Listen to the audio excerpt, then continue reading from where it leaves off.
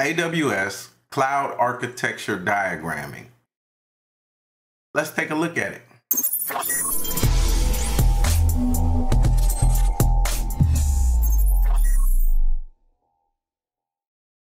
What's going on, Tech Fam? Welcome back to the Gadgetools Unlimited YouTube channel, where we engage in IT career talk, tutorials, reviews, and news. This is going to be another video in the AWS series, and today we're going to take a look at cloud architecture diagramming, specifically with the AWS platform, but the principles that we will be discussing here can really be applied to any cloud platform. Right now, we're going to jump into a little cloud diagramming lab, and I will be giving explanations as we go along. So without further ado, let's get right to it. Okay, so the first thing we want to do is open a web browser. As you can see, we've done so here. Let's just go ahead and type inside the Google search bar, AWS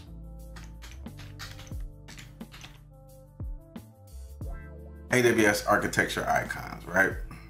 Google returns some results. What we want to do is click on the AWS architecture icons here. It's going to bring us to an AWS web page that houses the architectural icon information. Now, you can download the specific icons individually onto your computer in kits, but we're not going to do that. We're just going to go down here and we're going to choose a drawing tool that's going to help us create our diagrams. And as you can see, there's quite a few to choose from, 15. I'm familiar with Lucidchart, Draw.io, and Glyphy.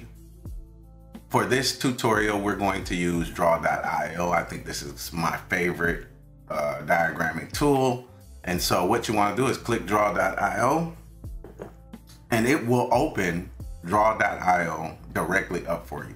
Now, you can also download a desktop version that you can install on your computer, and it'll just always be on your desktop for you. But either way, this is going to work for you. As you can see, we've got a blank canvas here, and we've got a whole bunch of stuff on the left navigation panel, and we've got a whole bunch of options on the right navigation panel. Across the top, you have your usual options bar, toolbar. It has all the usual file, import, open, save your document. You can go through and arrange your workspace, rotate it, reverse it. All of your usual options are here across the top. Go all the way down to the bottom where it says more shapes right here. Click more shapes. And if you scroll down, you can include more shapes and more options for your diagramming. And so AWS 19 is the latest AWS icon version. But if you want, you can also check 17 and 18. We'll leave those. But as you can see here, they've got Azure, Cisco, IBM, all kinds of icons that are related to different platforms that you can use to create your diagrams, right? So we've got AWS 19 check. We're going to say apply, and then it's going to apply it over here. And then we just go through and start looking for what we want. So we can go compute, going to show us all the compute icons, EC2 types and everything here. If we went to containers, going to show us all the container icons. Now, you can individually go through, look at all the icons and manually click them and drag them where you want. Or if you don't want to do it that way, you don't want to look through the icons, you can always go up here and just search shapes. So whenever you start your diagram, the first thing you're going to start with typically is your AWS cloud account environment. So what we're going to do is, if you look under AWS groups, you'll see all of the different ones: region, cloud, availability zone, security groups, so on and so forth. You can go up here to the search bar and type in what you need. So if you're looking for an internet gateway, for instance, you could type in gateway. and it'll show you all the different types of gateways. If you wanted a VPC, type in VPC, it'll show you all the different kinds of VPCs. If you want a region, it'll show you the region icons, so on and so forth.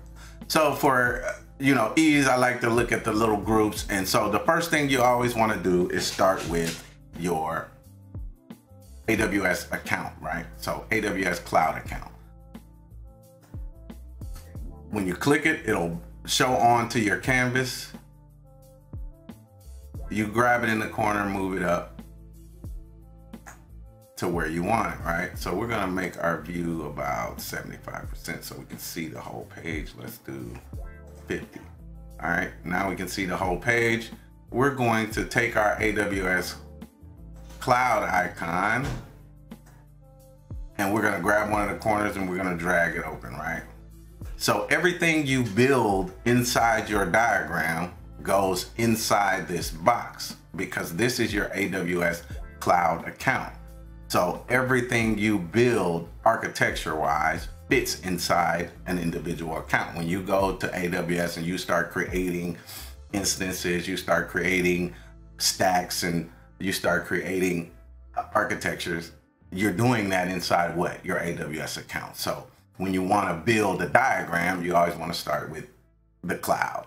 And at least this is the way I do it. Other people, once you become more advanced, you don't need to go through step by step and do all of this, but this also helps people who may not be as advanced as you visualize what's going on. So we've got our AWS cloud here, right?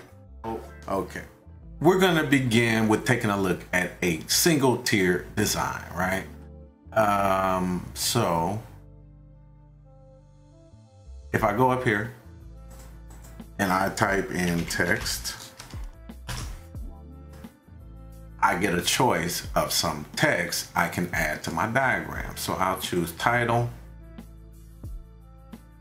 Gonna move this up a little bit, double click it. I can type in what I want. So I'm gonna say,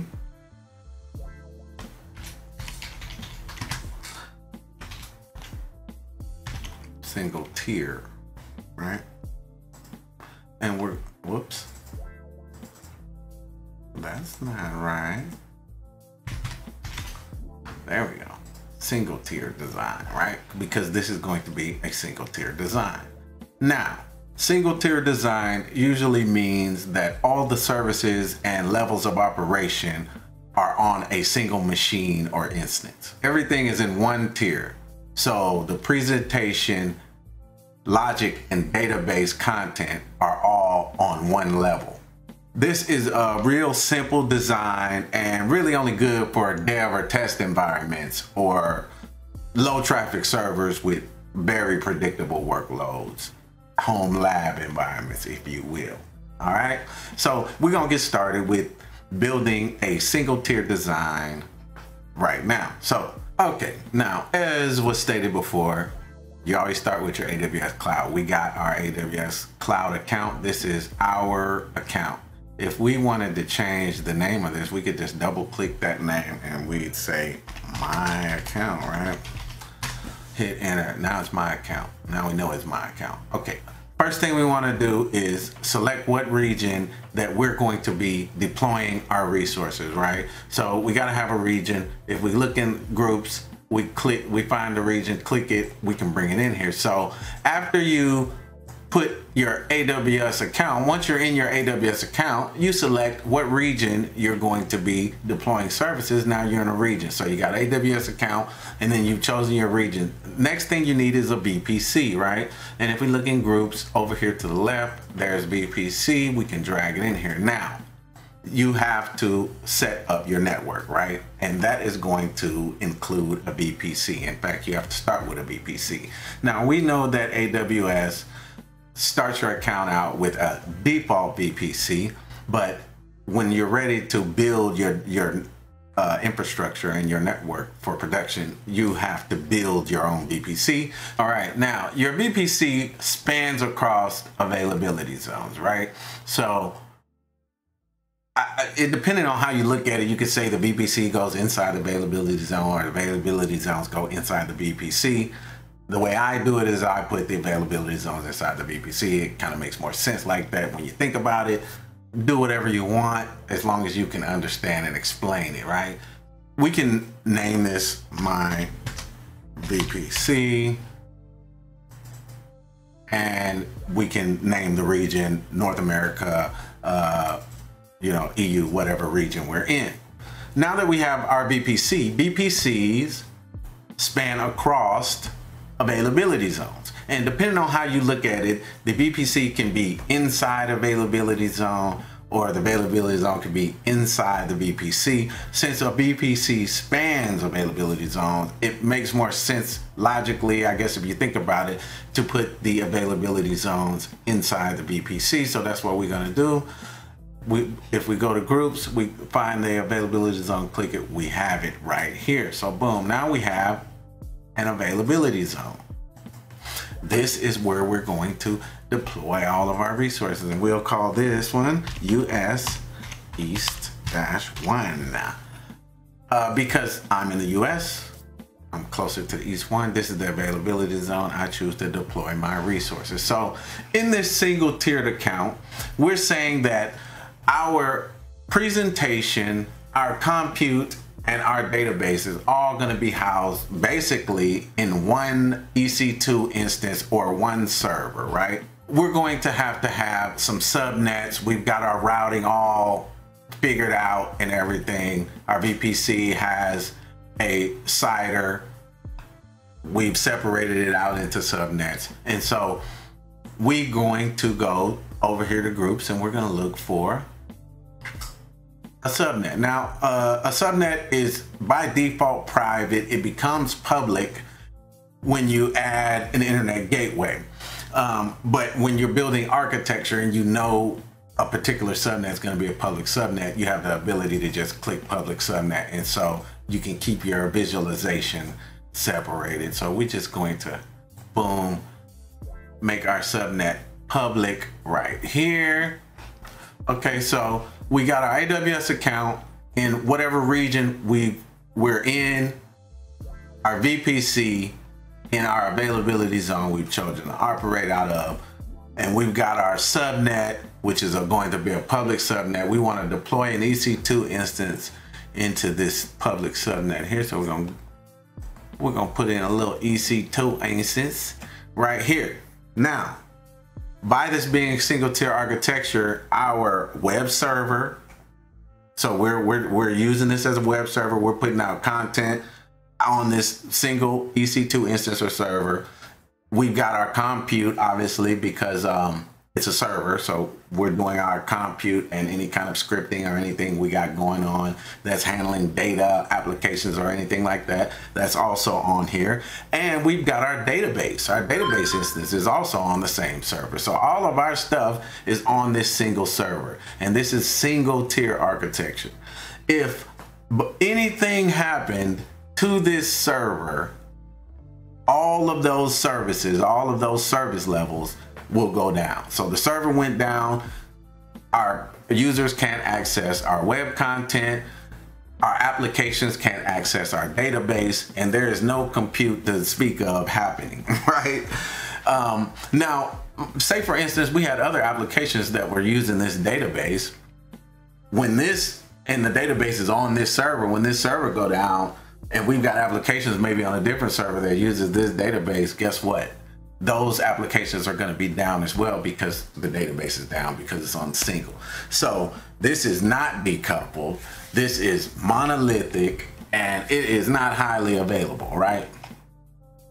You're going to have an internet gateway. So if we said gateway, and we found an internet gateway and we brought it and we put it right here, because you've got a public web server, right? You got a public server here, and you want people to be able to access content from the internet. It doesn't necessarily have to be public, but you want certain individuals to be able to access the data or content. From the web, you got to have a gateway because that's public facing, right? And you may have to, and so we also will have like Route 53. We'll have Route 53 going to manage the routing of this from multiple areas, regions around the world or whatever. And we might have CloudFront over here, CloudFront distribution too, so our users can get to this stuff, right? Single architecture, but like I said, it's mostly used for dev and test environments or very uncrucial or uncritical workloads that are very small, right?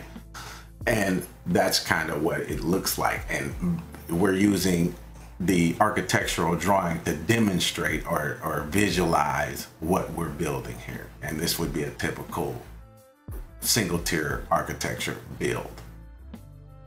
Now, if we wanted redundancy, we can also make this a little more redundant by just simply, if we took this and we duplicated it, boom, over here. So we got another availability zone. Let's say this one's gonna be US East 2, right? Or 1A, this one be 1A, this one be 1B, whatever, or 2, right?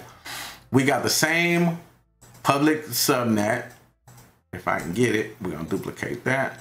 Over here, we got the same EC2 instance with the same web server, applications, database instances. Everything's the same. Everything's the same, right? On both of these. But we got a load balancer.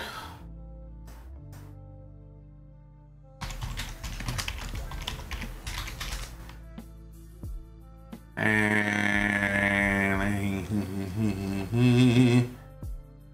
we can do application. Depending on, you know, what we want to, did I get it? Yes, here it is. We got a load balancer in here, right? And this is how we gonna make ourselves more redundant because we gonna have some failover going on. And we could even put an auto scaling group down here that says if this server goes down, we got the load balancer that's going to reroute the traffic over to this server, and we got an auto scaling group that's gonna rebuild this server, build us another server with another public, rebuild this whole thing. While all the traffic is being routed here, when the new one comes up, we can route the traffic back to that one and that be the primary, and this always be failover, or we can leave this one, make that one however we want it. And that's how we would build in more availability on a single tier kind of architecture design, right? And so, you know, there's a lot more that's going to go into this route tables, routes, and so on and so forth. But right now, I'm just trying to teach you the basics of architecture design. And we're obviously going to have to use some of the resources and some of the icons so I can fully explain the amount that I'm trying to explain. There's a lot more to all of this. And that's what you are going to do on your free time, and as you go through and progress and learn, you're gonna pick up all the nuances that go in with all of this. This is just the basic design, so you can wrap your head around it, because I know sometimes it can be hard. It certainly was, you know, it wasn't the easiest thing for me to understand. Like, I could understand the concepts, but I couldn't visualize how they would fit together in my mind, because it's the cloud, right? There's nothing physical to attach. So it wasn't very easy to get this all in my head visualized in a manner, and there's just not that much out there in the way of an explanation. So I'm glad I'm able to provide this from my point of view, and I think there's you know, maybe a lot of people out there who could grasp this more easily with the way that I'm explaining it. So to keep from mumbling, we're going to move right along. This was single tier architecture. Let's move right on to the next thing. This was single tier architecture. We're going to move right on to the next thing. Okay, and this time we're going to do a 3-tier architecture. And this still falls under multi-tier architecture, but this is going to be 3 tiers. We're going to go here, we're going to type text. We're going to choose our title text, and we're going to say 3-tier design, right? 3-tier design. We're going to bring that up and center it like so. Now, let's start building our 3-tier design here, right? And so we're going to have a presentation layer, tier 1, a logic layer, tier 2, and a database layer, tier 3. Now we can have 2 database layers, and that would be 4 tiers. We can have 2 presentation layers and 3 database layers. So, I mean, it'll be multi-tier. It can go on and on. You can mix and match these. Presentation doesn't always have to be in layer 1. It can be compute in layer 1, presentation layer 2. You can mix it up however you want. This is just an overall understanding of the design aspect of the tiered architecture, right? Okay, so let's go. What do we need first? We need our AWS account, our cloud account, right? We're gonna go ahead, I'll drag her open. And this is just one way to do this. You actually don't necessarily have to put the box here. You can just set up your diagram with the knowledge that obviously it's in an AWS account, obviously it's in a VPC, obviously it's going to be in a subnet, and you can just lay out the icons of the resources that you're going to use and how they're interconnected, and you don't have to do all of the structure. But this is a tutorial on how to understand the basic design aspects of architecture. So that's what we're doing here, and we got our cloud account. What do we need next? We need a VPC, right? So let's put us a VPC in here. All right, and we go, let's drag it on out. Inside here, we got our VPC. And what do we need next? We need availability zones, right? So let's do an availability zone here. And we want to always make sure that we've got redundancy and failover. So we're gonna do another availability zone. Let's go ahead and delete that. Over here. Boom. And let's make this one fatter too. I like to look at the fat ones. So we got our 2 availability zones. This is gonna be 1A. And this is gonna be 1B. You can also have multiple regions. So if you were building an overall design for a solution, you'd have your AWS account, you'd have a region here, a region there, a VPC here, a VPC in this region, and then separate your availability zones out from there, and so on. So, and you'll learn that as you become more familiar with AWS and architecture and cloud architecture and design and so forth. So we got our availability zones, we got our VPC, we got our UDIG, right? Now we're gonna separate this into 3 tiers, right? So we're gonna do, let's get some subnets here. A public subnet, and this is going to be our presentation layer.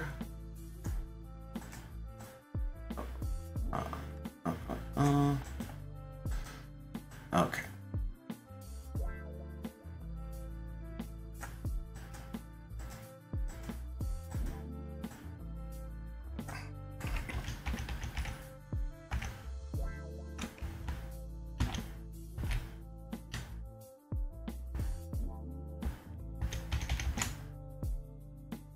Actually, let me get rid of this.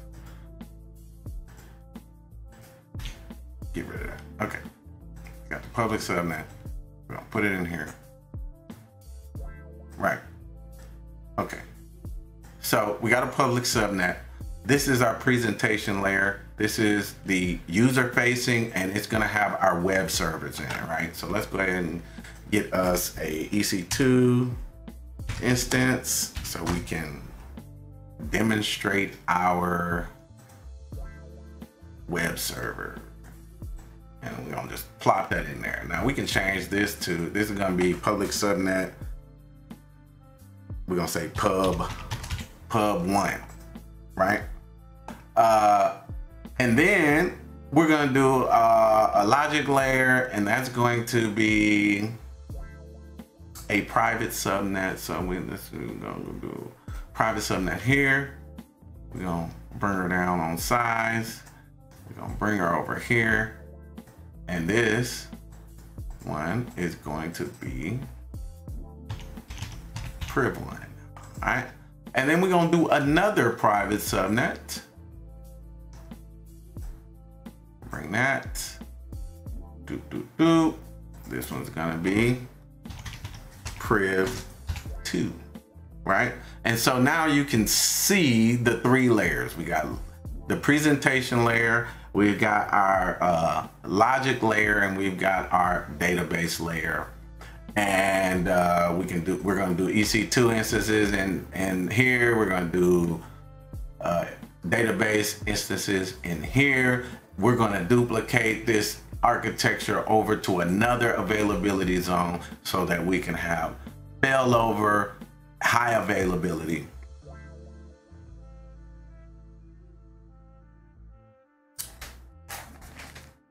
Right? We're going to organize our resources into levels, logic, database, and presentation.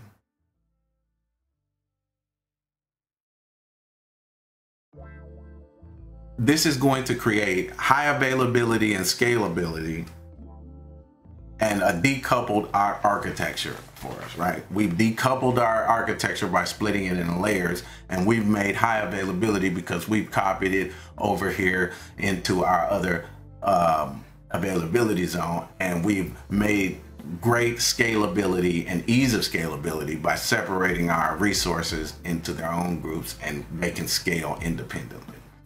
And this is a 3-tier design. Now, we're gonna have, in order for this to work, obviously we're gonna need an internet gateway. We might use Route 53 for DNS, and we might use an Amazon CloudFront service to tie it all together.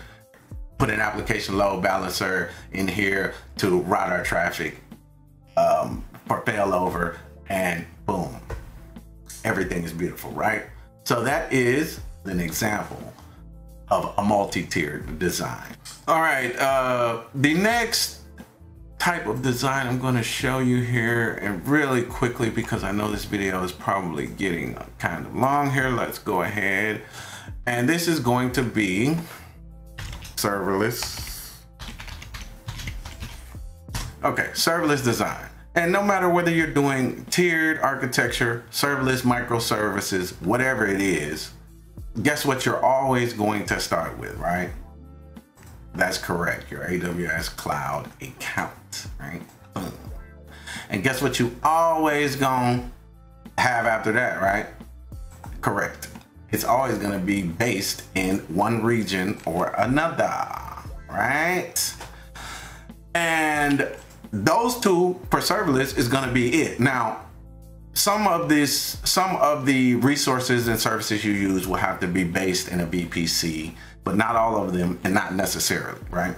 You might use, and so we're not using any EC2 instances for this. This is completely serverless. We're gonna use programs like AWS Certificate Manager, AWS API Gateway, Lambda. We're going to use separate storage devices like S3. We're going to use services like Elasticache. We're going to use databases like DynamoDB. And they're all going to be connected into this little architecture.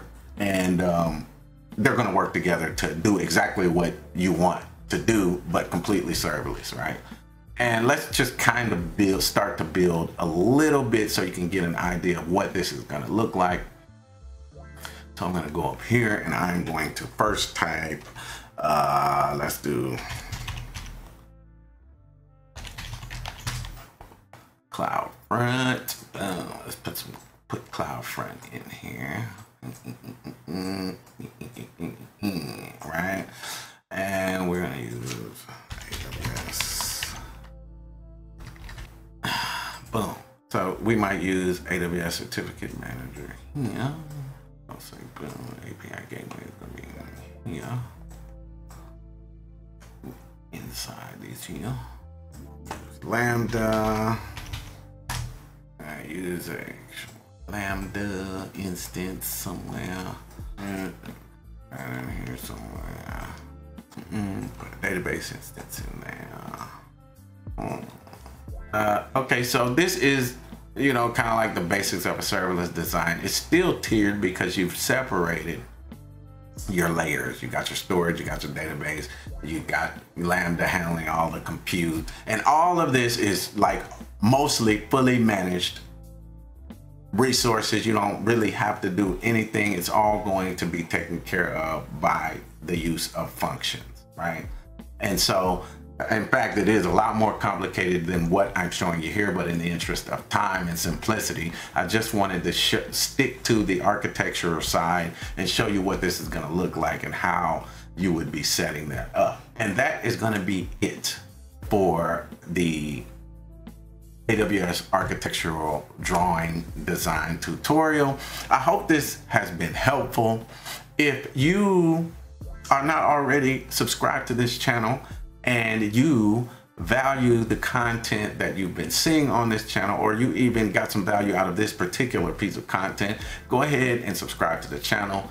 New content is being dropped all the time. And do us a favor, hit the like button so we can get these videos in front of those who may find them beneficial.